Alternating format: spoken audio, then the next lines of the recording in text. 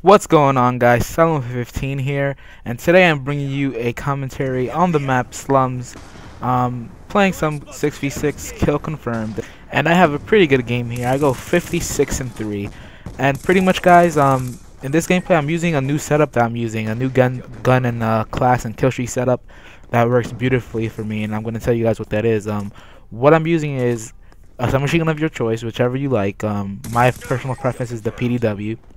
And I'm using Ghost, I'm using Scavenger, Fast Hands, and I'm using, I believe, Dexterity.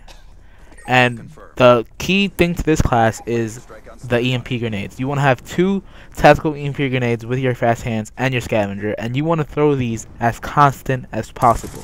Because when you throw these EMP grenades, most of the time on these small maps, you get a hit marker every single time you throw an EMP grenade, because the EMP grenades are pretty OP in the game right now. The EMP grenades can hit an opponent even if they're inside of a building. So if you know there's a whole bunch of people camping in one building, just throw an EMP grenade in there. And if your friends go in and clear them out, you get 50 points. Guys, that's one kill and kill confirmed. You get 50 points for throwing an EMP grenade, and it helps you get your scores very, very quickly. Now, as for my score streaks, this can be changed a little bit, but what I like to use is the Lightning Strike, the Stealth Helicopter, and the Orbital VSAT. And the reason I like to use these are because they're nice and low. They're fairly easy to get. Once you get one, the rest come fairly easily, and then as soon as you get your Orbital VSAT, pretty much, if you get your Orbital VSAT and you're a tactical player and you're nice and cautious and you don't just go running out, because even if you have Orbital VSAT, there's still a chance you could die, guys. It happens to me plenty of times. So as long as you can get that Orbital VSAT and you can go on another streak, you can keep cycling through these score streaks, and that's the ticket to Black Ops 2, I honestly think. When it comes to getting high scores or using score streaks, you need to use score streaks that you can get over and over again, repeatedly cycling in one game. Now on to the main topic of this video, and the main topic of the video is Call of Duty Black Ops 2 dying out? Over the years we had different Call of Duties, from Call of Duty 4 to now Black Ops 2, and when Modern Warfare 3 came out, people were complaining about it, that wasn't that fun, and how the death streaks and Last Stand, or I don't know if it had Last Stand, but it had Final Stand or whatever, but people were complaining about that.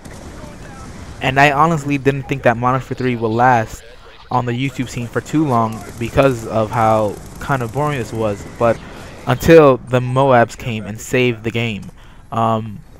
Pretty much MOAB saved Modern Warfare 3, guys, because if there wasn't MOABs, people posting MOAB gameplays, the Modern Warfare 3 Call of Duty community on YouTube would be pretty terrible when that came out. And the thing with Black Ops 2 is that it has nothing. It has nothing for it, and it is kind of slow.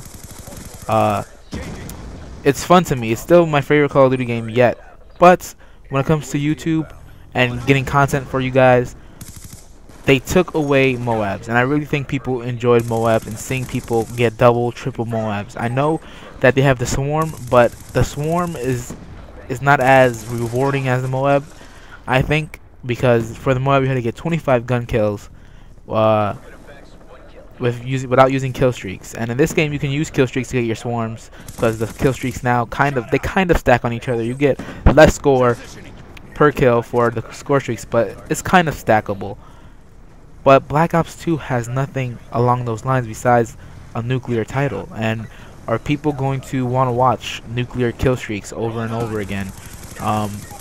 And another thing about the MOAB in Modern Warfare 3 and the nuke in Modern Warfare 2 is that they were really cool. They were really cool to look at, and it was really awesome when you finally got one. I can still remember my first Modern Warfare 2 nuke. It was in Favela, and my hands were sweating when I was at kill 24, and when I got 25 and got the nuke, I was so happy and I was so excited.